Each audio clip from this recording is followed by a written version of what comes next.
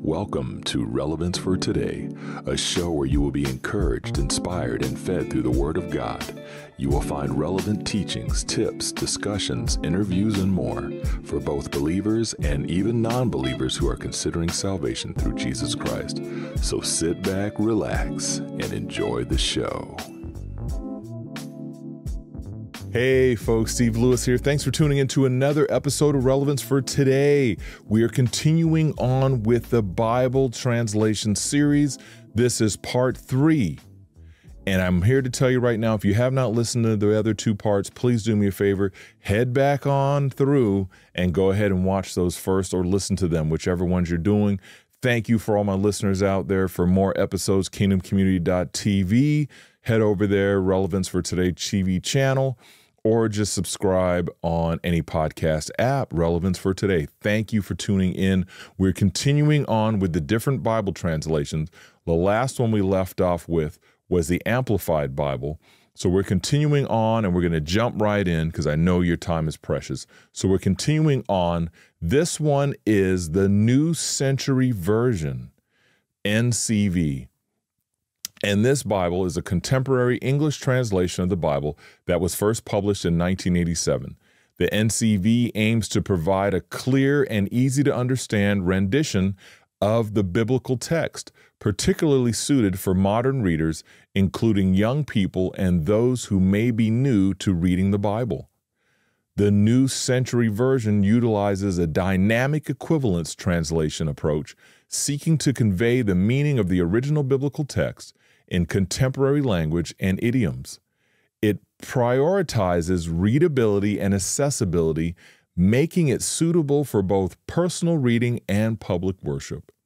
The NCV is known for its straightforward and conversational style, using a simpler vocabulary and sentence structure compared to some of the other translations.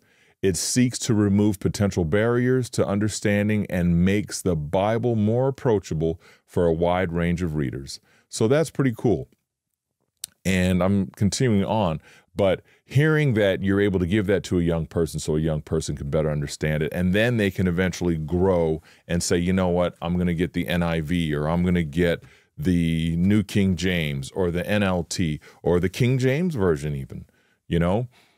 But the point is getting them started somewhere without them being discouraged and them understanding what they're reading. Just like the Ethiopian eunuch, right, with Philip. Holy Spirit called Philip to go meet the Ethiopian eunuch on the road. He goes and sees him. Philip asks him, what are you reading? The Ethiopian eunuch says, how can I understand what I'm reading when there's no one here to teach me how? There's no one here to teach me through the scripture. So then Philip asks to jump up, and he jumps up and he starts sharing with him about the word of God that Ethiopian eunuch's trying to read. And that's where we're at with Bible translations. Find the right Bible translation so you can sit at home and actually read it and understand it, right? So continuing on, the New Century Version is often appreciated for its clarity, making it helpful to those who may be new to the Bible or prefer a more modern expression of the text. It can be used for personal study, devotional reading, group discussions, and introducing others to the scriptures. Bam. That's pretty good. In fact, I will have to check and see if I have one of those somewhere, because I'm interested into finding out. Maybe I do. I've got the NET.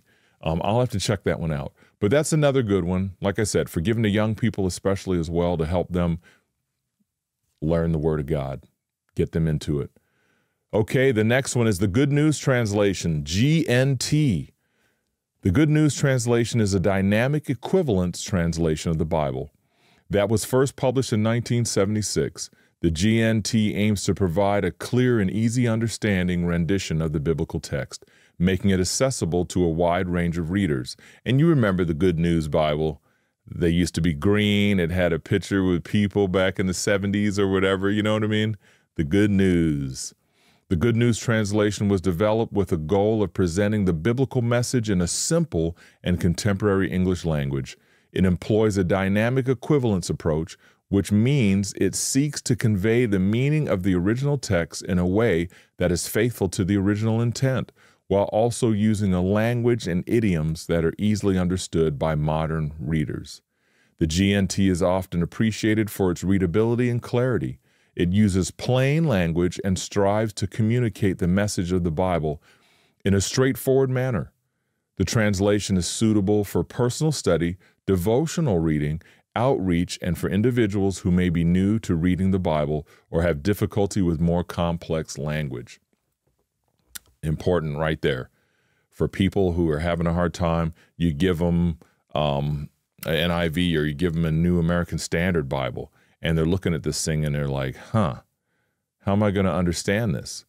But then you give them the Good News Bible and they're able to start with something. Then you pass on the New Living Translation or an NIV or the New King James, and then they can dig deeper into it. They get the basic understanding, and then they flow to the next one. Because at the end of the day, it's still going to say Christ crucified, raised from the dead, seated at the right hand of the Father, Holy Spirit back with man. When we ask Jesus Christ into our life and repent of our sins, we're walking with the Holy Spirit within us. We're the new man in Christ, the way Adam was originally supposed to be in the beginning. So as long as it points you to the cross and acknowledges Jesus Christ as the Son of God, that our Heavenly Father created this world, that's what's important. The Good News Translation has gained popularity for its accessibility and its ability to convey the biblical message in a way that is easily understood by a wide range of readers, including young people and those with English as a second language. Really neat. So you're taking and using the tools that you need to help others come closer to Christ. That's what it's important. Second language, English, hey, grab a Good News Bible. Next one is the New English Translation.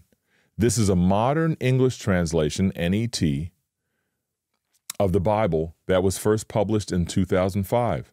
The NET Bible is unique in that it was one of the first translations to be published with extensive translator's notes, providing insights into the translation process and offering explanations of various textual and linguistic choices. The NET Bible was produced by a team of biblical scholars and translators who aim to provide a faithful and readable translation of the original Hebrew, Aramaic, and Greek texts. The translation approach used in the NET Bible is primarily dynamic equivalence, seeking to convey the meaning and message of the original language in clear and natural English.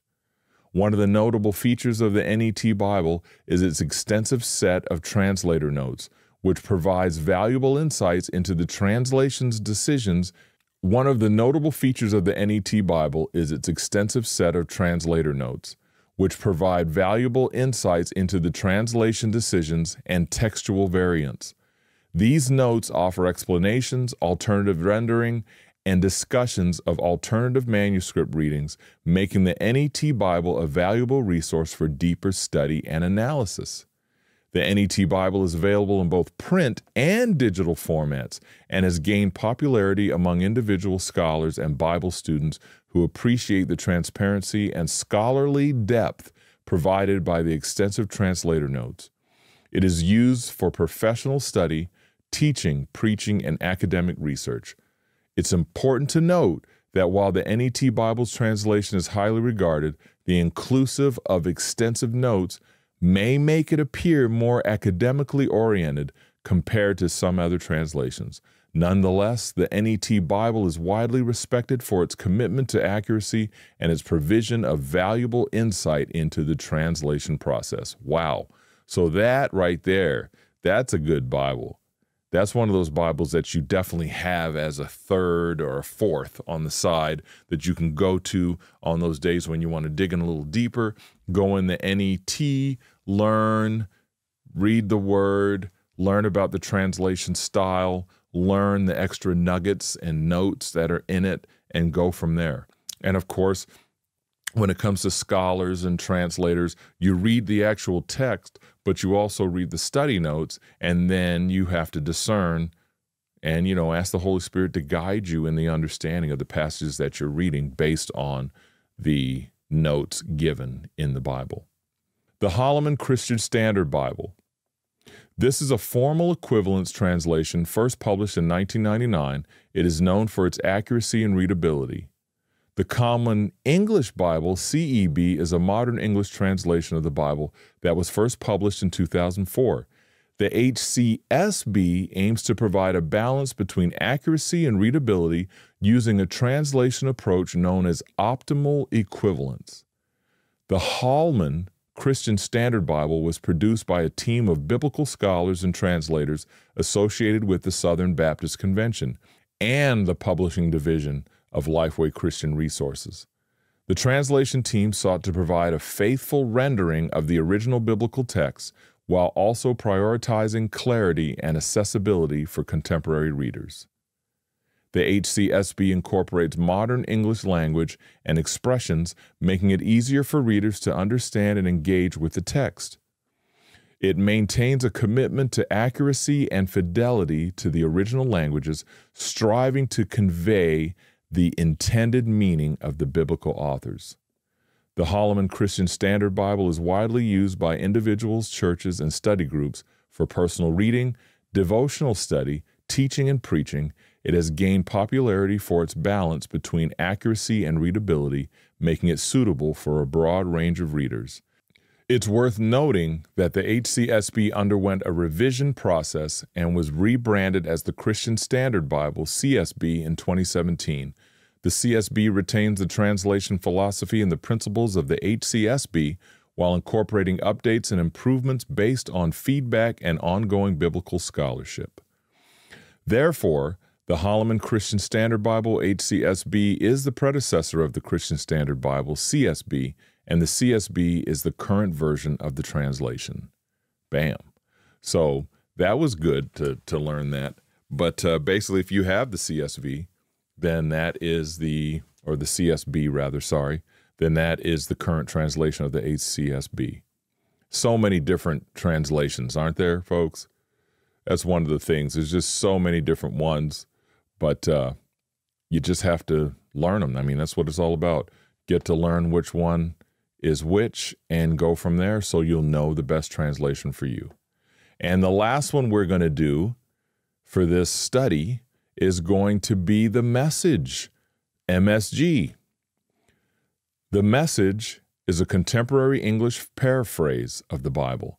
The Message was translated by Eugene H. Peterson and first published in its entirety in 2002. The Message is unique in that it seeks to present the biblical text in a highly readable and accessible form, using modern language and idioms. It aims to convey the essence and the spirit of the original biblical text in a way that resonates with contemporary readers. While the Message is not a strict word-for-word translation, it captures the overall meaning and message of the Bible in a thought-for-thought manner. It emphasizes readability, clarity, and capturing the narrative flow and emotional impact of the original writings. The Message is often appreciated for its fresh and engaging style, making the Bible more approachable for those who may find traditional translations challenging or less engaging. It is commonly used for personal devotional reading as well as for public readings, teaching, and general understanding of the biblical message. It is important to note that because the Message is a paraphrase rather than a formal translation, it may not be suitable for detailed study or theological analysis. It is best used alongside other more literal translations when conducting in-depth study. Overall, the Message offers a unique and contemporary perspective on the biblical text, presenting it in a way that can resonate with modern readers and help bring its message to life. So that's really important, folks. And one of the things right there, kind of wrapped up as I'm wrapping up this 3-part series, is the fact that one of the things it said is how it may not be suitable for detailed study or theological analysis, but it can be used alongside other translations. That's what it's about. That's what's important. So they're not saying this Bible translation is garbage because it leaves this out or it leaves that out or it explains this way and not that way. No, it's saying you take that version and you pair it up along with another version and it's going to help you in a study. Use this one for doing your reading You know, when you want to get up in the morning, you want to get in the Word and do some reading. But if you want to study and get some paper out, you're better off grabbing a different translation. And that's the way it's describing it. So it's really important, folks.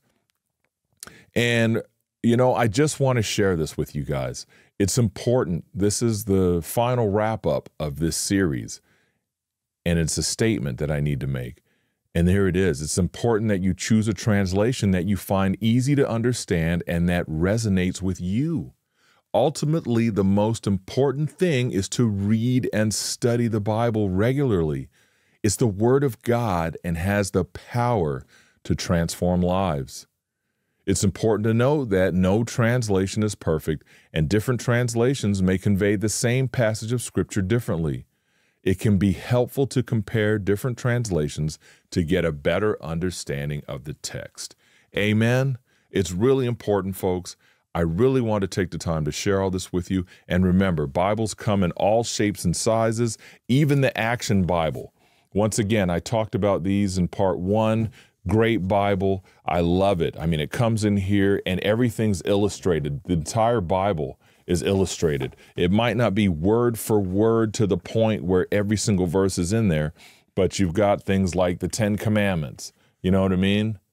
Moses on the hill, all kinds of things. Going through Aaron making the golden calf.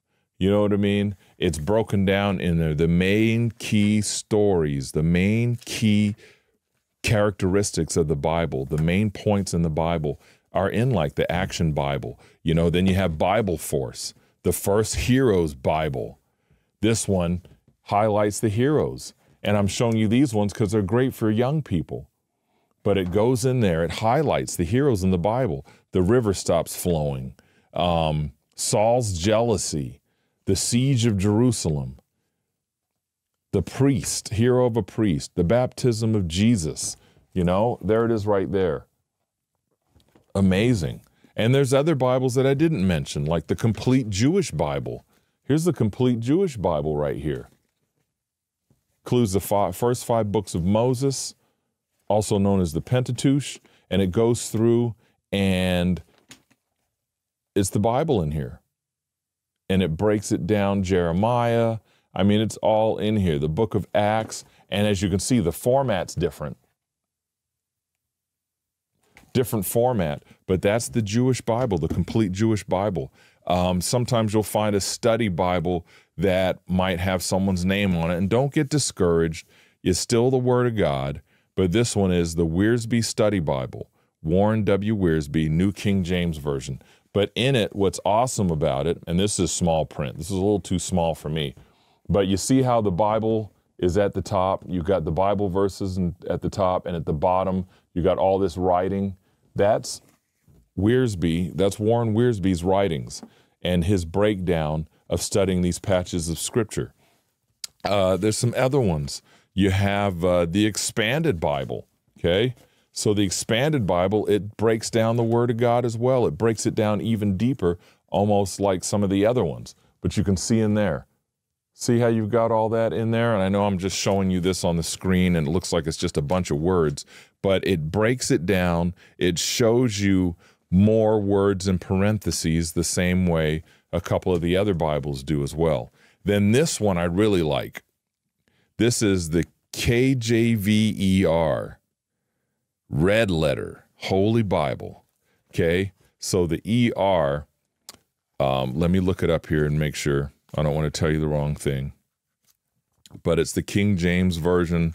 But what it is they took out like the these and thes and thous, not thus, but you get the point. But when you come in here and read it, for example, might as well start in the beginning, right? Yes. Now, once again, I hope you folks really enjoying this. I'm sorry I should have had this page marked before I actually just started saying that and jumping right in. But it says here, in the beginning, God created the heaven and the earth was without form and void, and darkness was upon the face of the deep, and the Spirit of God moved upon the face of the waters. And it doesn't say, and the Spirit of God moveth upon the face of the waters. You know what I'm saying? But it's a great translation. I love the large print on it. really good Bible. This one is the KJVER. KJVER. And of course, some of your Bibles, you can get the tabs for finding the actual books. You know, if you don't know where it's at, and you know, people get nervous where they don't want to look in the index to find a passage or to find a chapter, but you can just use the little thumb portions and go right to the Bible. So you got ones like that. We got this one right here. This is the McCarthy Study Bible, large print. And what I liked about, look how big this Bible is. Got a little tape on it there, compared to a regular size Bible. But what I like about this one is when you open it up, look how big the words are. And the study sections at the bottom, you got the verses and whatnot up at the top. And I already showed you folks the NIV one I had sitting here. And this is the same thing. It's a study Bible. It's a big, thick one. But as you come in, you can see you've got the words, you've got the study sections at the bottom that you can read, and it helps you break down the Bible. So really important, folks. So that's what I wanted to share with you today. And then also, let me show you this last one before I close, because this is pretty neat. This one is called a Chronological Study Bible, okay? Get that in front of my face so you can see it. The Chronological Study Bible. And I love this one. It's beautiful. I mean, the pages have color in them and everything. And it's an awesome Bible because what this does is it puts the entire Bible in chronological order. So when you're reading your normal Bible, it's not in order of exactly chapter after chapter, book after book. There's certain books that came before other ones at certain times, just like when Paul's writing, the apostles are traveling and things like that, it might jump from one to another when they were in those different locations. So the Chronological Bible, really neat Bible to have. This one is the New King James translation. Great Bible. Look for the Bibles to go on sale. That's what I do at Christian Book. And when they're on sale, hey, load up, get yourself some different ones that you want to try, and don't be afraid to get in the Word of God. This is the New King James. The New King James ones will go on sale, and this one's large print. See how large those words are?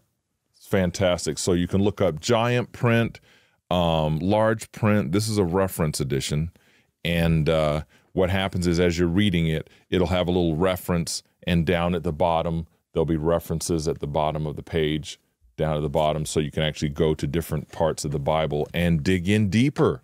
So just like Indiana Jones when he's on a mission and he's got his book, he's got his journal, he's digging in and he's going to find out some treasure, that's the same way I want to encourage you all to be when it comes to the Word of God.